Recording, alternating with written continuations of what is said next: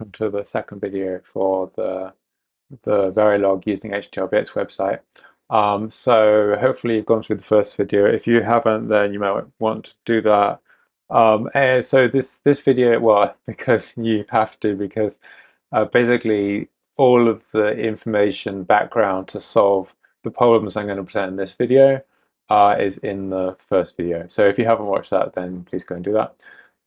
So basically, so you've already hopefully done the getting started problem, and then which is this one. You've already done that. So then the next ones to do is we've got this one output 0. So this is very similar to the previous one, except that this time you're going to have to write the assign statement yourself. And then if we look in Verilog language in basics, we've got simple wire. So you have to like connect this wire like between the input and the output. We covered that in the first lesson, but you haven't practiced it yet, so now you're going to practice it. So you might need to review, like quickly just go through the previous lesson perhaps as revision. And also 4 wires, also covered in the first lesson, and so you're simply going to practice it here. So you have to connect these inputs and these outputs according to this diagram. All right, so now is going to be the pause time where you're going to pause the video, attempt these problems, and then once you've attempted them, then you can unpause it and we'll go through the solutions together. So let me show the pause slide. Okay, pause slide, so I'll see you after the pause.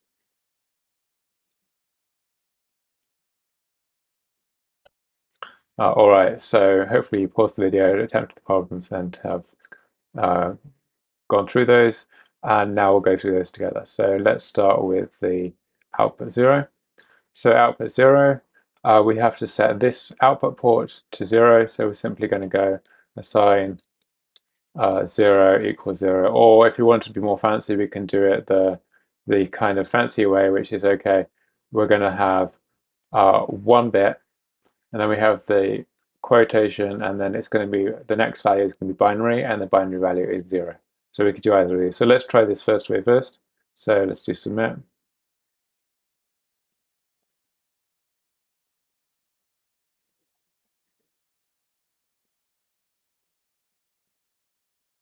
There we go, status success. We'll do the other way. So 1, binary 0, submit. Yeah, okay, so there we got the success. We've also got these little diagrams down here. So the yours is, this is what our code is outputting. The ref, this is what it should be outputting.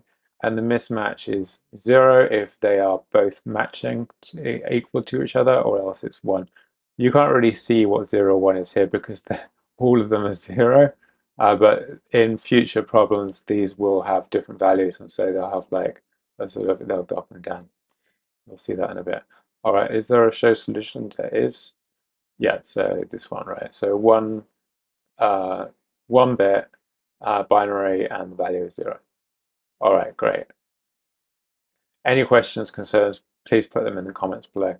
Right, next one, Verilog language, basics, simple wire. So here we have to connect 1 wire from this input port called in to this output port called out. And remember, it's directional.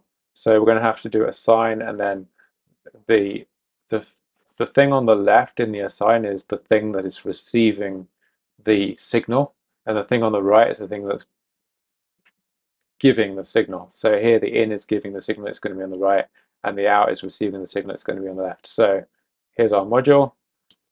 We want to connect the input to the output, so we say assign out equal in.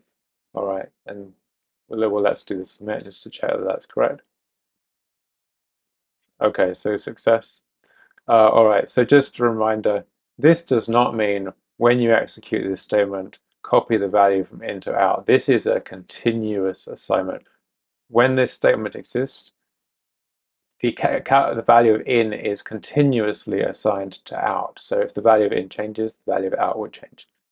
Okay, this isn't obvious here, it will become important later. Let's look at the show solution.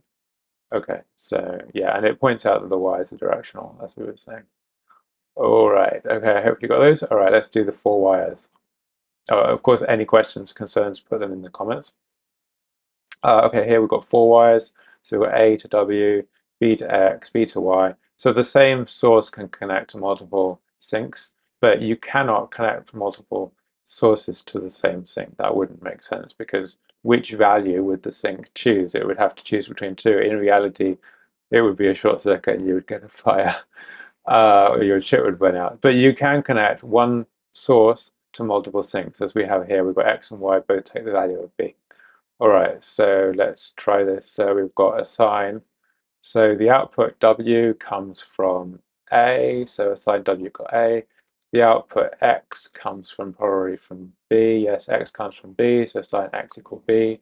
And the output Y comes from also from B, right?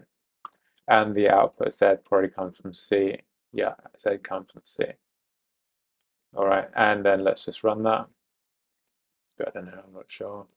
All right, so success. And here we've got some more interesting things than some of the previous things. So the A, B, and C are all varying. So basically they can take one or two values. When it's at the bottom, it's a 0. When it's at the top, it's a 1. And so the A shifts between, starts off 1, then it's 0, then it's 1, then it's 0, then it's 1. And B is also changing and C is also changing. And then we've got yours. So this is our outputs, W, X, Y, and Z. And this is what they should be because they all match, so the mismatch is always 0. If any of them mismatch, then some will be 1. So basically, because we're connecting A to W, so W exactly matches A, and we're connecting both X and Y to B, so both X and Y exactly match B, and we're connecting Z to C, so Z exactly matches C. So there we go. All right, so that's it for this video. It's a short one. And then next time we will go through, in the next video, we will look at some of these gates. So hopefully see you then. Any comments, concerns, comments, and please, if you like this, then click the like and add comments if you like it so that I feel happy and make more. Cool. All right. See you in the next video, hopefully.